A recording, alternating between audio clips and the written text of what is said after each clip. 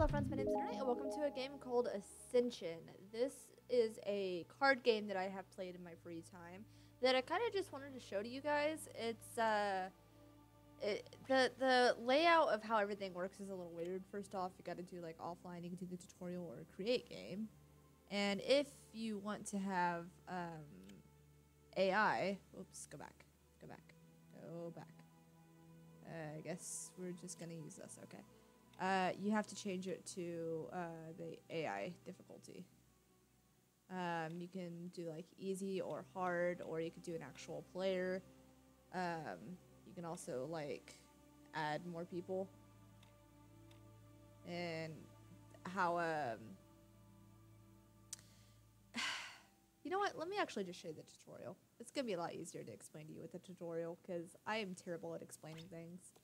So we got these cards here. Ascension is a deck building game. Each player begins the game with an identical deck of 10 cards that they improve as they progress the game. In Ascension, each player starts with a deck of 8 apprentice cards and 2 militia cards, right here. These cards provide 2 basic resources, runes and power, which is up here. And I've got my camera down at the bottom here because this is important and this is semi-important. This is like the deck or whatever that this stuff comes from. And then my discard pile is over here, but it's not really that important, so that's why my camera's here. Each apprentice provides 1 rune, which could be used to acquire additional cards for your deck. Each militia provides 1 power, which is used to defeat monsters and earn rewards. Apprentices and militia are both heroes. Heroes can be played from your hand to gain their effect. Cards that can be played from your hand will be surrounded by a white halo. Try playing an apprentice out. This is the action area, so drag an apprentice to the action area. We're going to put this here. Cards in the upper left corner of the play area are always available during the course of the game, so that's what these are up here. These cards can be purchased to add to your deck or defeated for rewards during your turn. So basically, runes are money and power is what you use to defeat things. You can get a closer view of any card by right-clicking it. A left click will then return it to the play field so you can resume play. The number in the upper right corner of the card is the cost to acquire or defeat the card.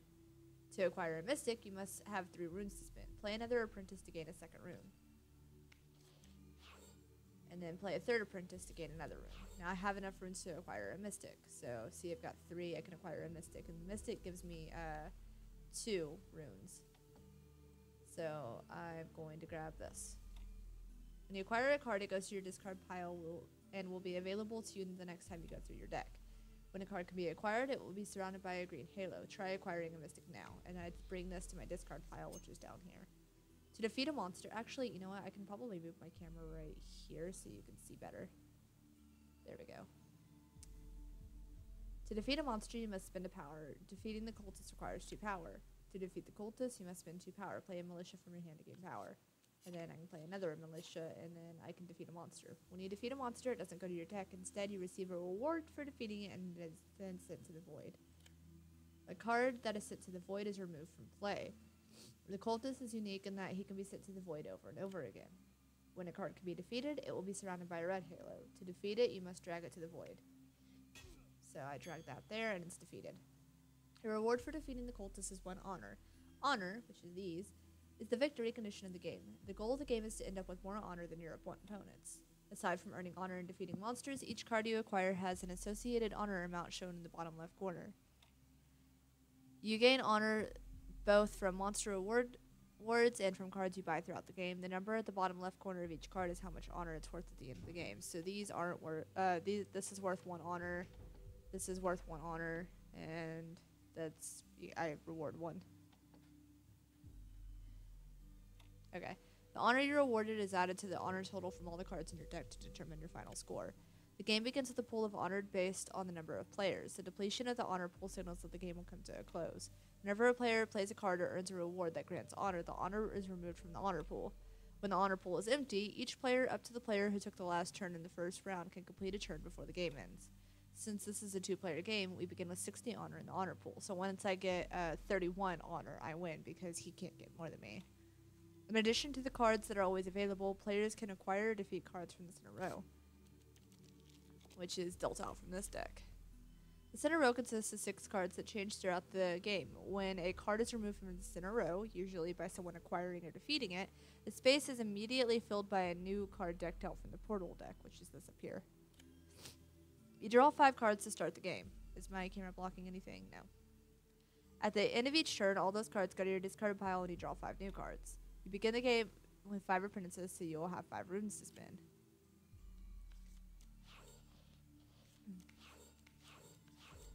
You may spend your runes however you wish. There is no limit to the number of cards you can acquire on your turn as long as you have runes to purchase them. The more expensive a card is, the better the card will generally be once it's added to your deck.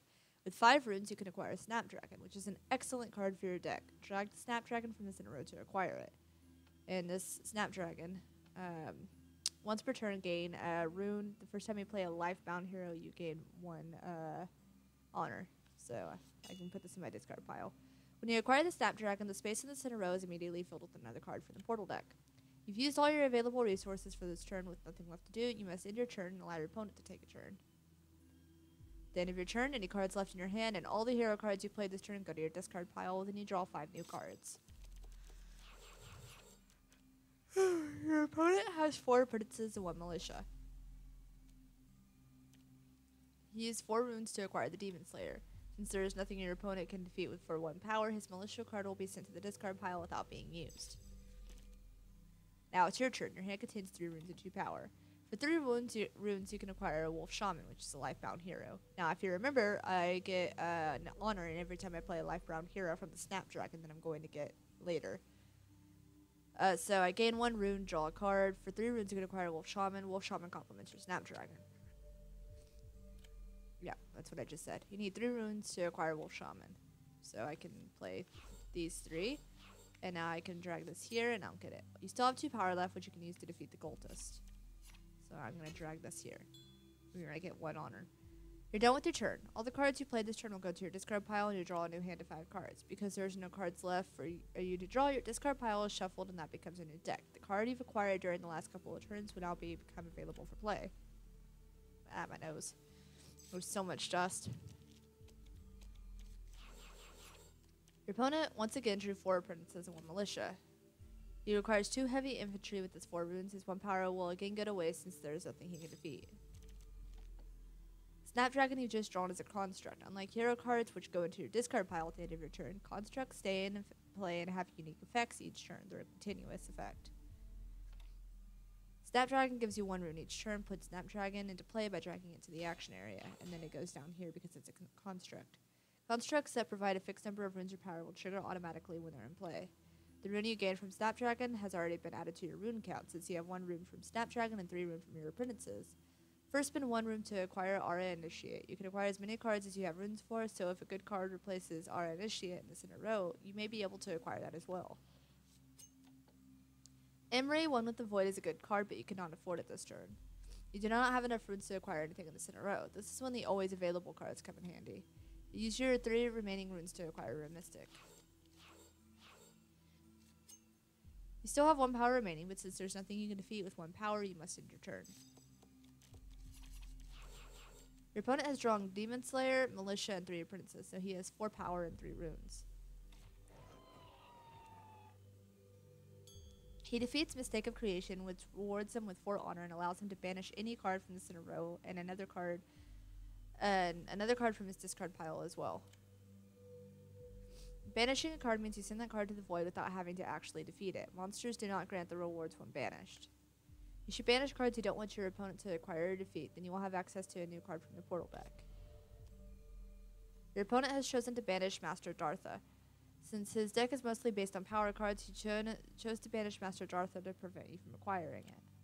Banishing Master Dartha not only eliminated a card that you could have used, but it's also replaced by a card that your opponent wants for his deck. Your opponent can now spend 3 runes to acquire the Shadow Star. Your opponent is now out of resources and ends his turn. Playing your Wolf Shaman gives you a rune and allows you to draw an additional card from your deck. Because Wolf Shaman is a life-bound hero, your Snapdragon gives you 1 honor when Wolf Shaman is played.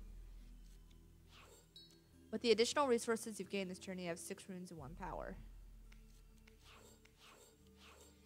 You have enough runes to acquire Emery, One with the Void.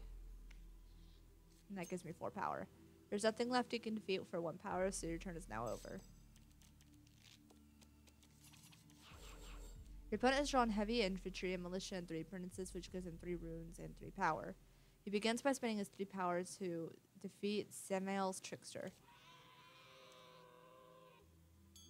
Defeating Samael's Trickster awards your opponent with 1 honor and 1 rune, giving him a total of 4 runes.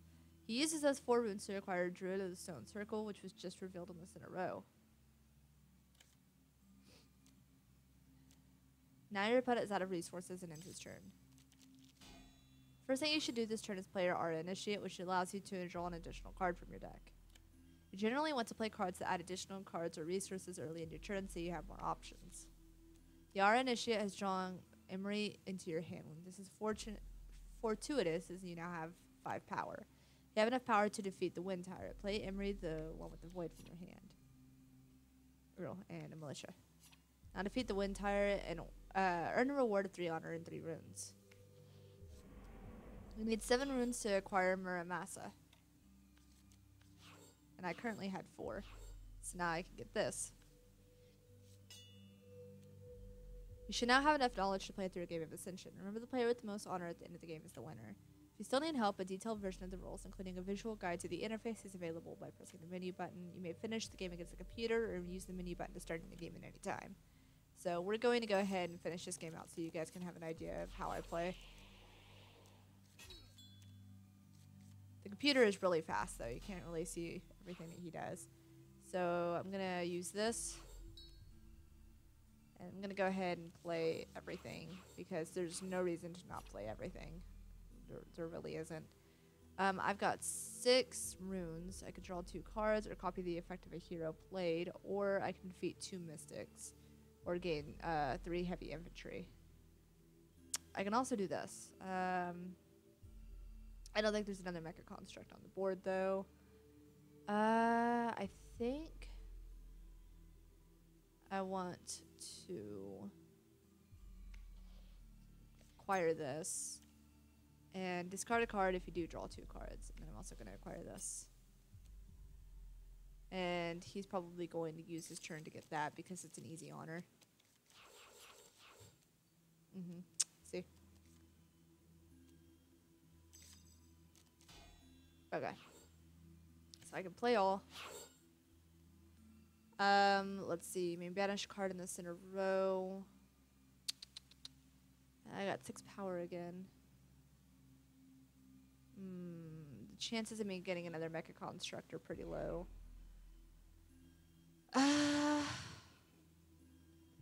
What are you doing?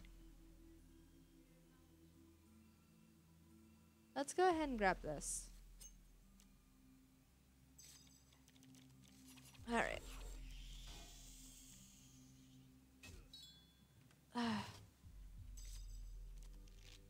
Okay. Play this because I get 3 power. Play this and this. And these only last like a certain amount of time. I don't know why. Go ahead and play everything now. So now I've got 4 power. I could do this, which I think I'm going to. So I think I'm gonna defeat this. No, I'm gonna go ahead and do this.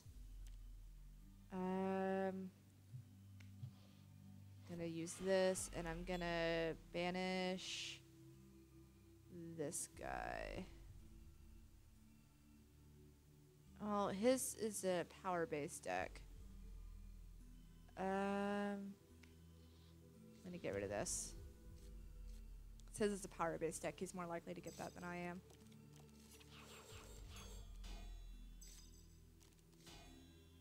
Okay.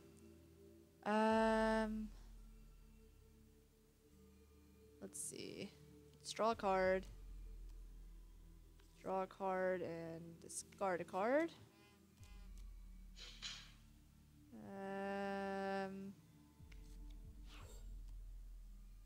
Okay, let's play all. Now I've got 7 and 6. So once per turn, I can gain 2. Gain 1. So loud. Let's see here. I'm gonna go ahead and add this to my deck. And then I think I'm going to defeat this.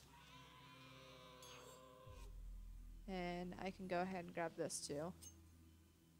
And I'm going to defeat 2 of these to get more honor. But she's currently got more honor than me, but it's okay. Okay.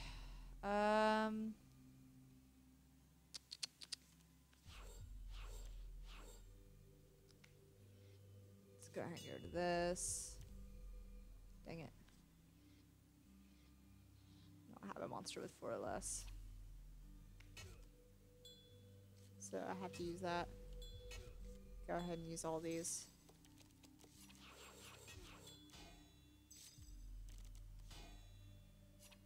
Okay.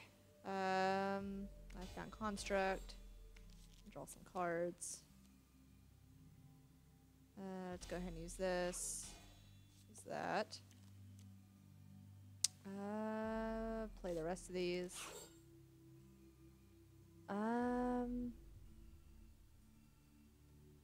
Into power, gain 1 for each faction among constructs you control. It's another Lifebound hero. I like that. Lifebound construct is really nice too.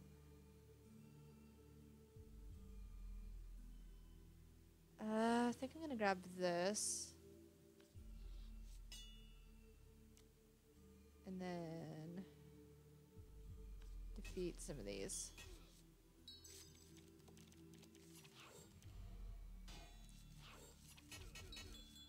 Oh shit. Okay. Draw a card. Gain a rune and an honor. Okay. He banishes construct to take an additional turn after this one. For each mecha construct you control. I think I have 1 mecha construct. Treat all constructs as mecha constructs. Yeah, that's perfect. Thank you. And now I can do this and defeat him. Oh, come back here. And now I can defeat him too. Okay, in turn.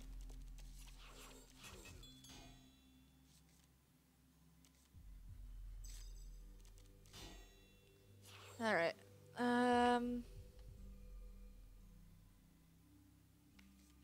Do this. Draw a card. And discard an apprentice. Draw 2 more cards. Play that. Play that. I'm gonna go ahead and play these. And a construct. Let's grab this because it's really good for what I'm doing. Go ahead and defeat one of those guys. And I can keep defeating them because I have so much stuff. Okay, and my turn.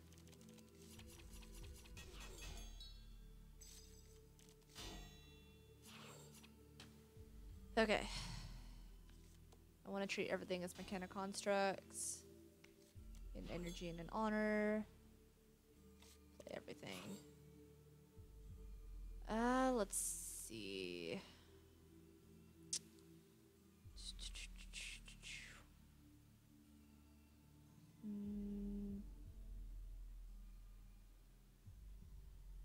Let me spin it. It's the same thing. Let's do this. No? Okay. And I win. But we're gonna take another turn anyways.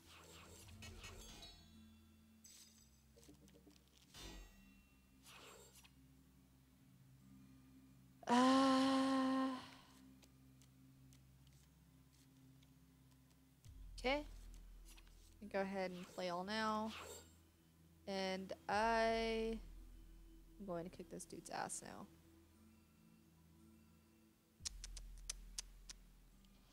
Go ahead and grab that.